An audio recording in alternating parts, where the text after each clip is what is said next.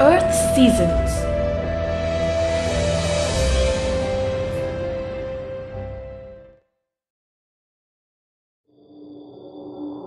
The 4 seasons are caused by the tilt of the Earth as the planet orbits the Sun.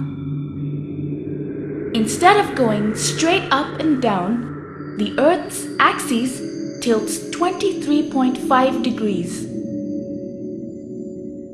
Now let's see why this tilt causes the Earth to have seasons during its year-long journey around the Sun. This is the Sun's energy. It directly hits the lower half of the Earth, which is called the Southern Hemisphere. The Northern Hemisphere is away from the Sun, and hence it receives less of the Earth's energy. As more and more energy hits the Sun's Southern Hemisphere, the temperature goes up. More sunlight, longer days, summertime. As less energy hits the Sun's Northern Hemisphere, the temperature goes down. It gets colder, longer nights, short days, wintertime. Now let's see how seasons change as Earth continues its journey around the Sun. Let's see what solstices and equinoxes are. Solstice. Summer solstice. The first day of the season of summer.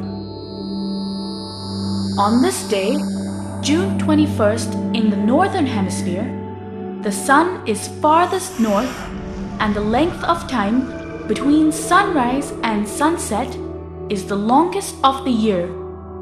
Winter solstice. The first day of the season of winter. On this day, December 22nd in the Northern Hemisphere, the Sun is farthest south and the length of time between sunrise and sunset is the shortest of the year. Equinox. 2 times of the year when night and day are about the same length. The Sun is crossing the equator, an imaginary line around the middle of the Earth, and it is an equal distance from the North Pole and the South Pole. Spring equinox. The first day of the season of spring and the beginning of a long period of sunlight at the pole. In the Northern Hemisphere, March 20th, the Sun crosses the equator moving northward. In the Southern Hemisphere, September 22nd, the Sun crosses the equator moving southward.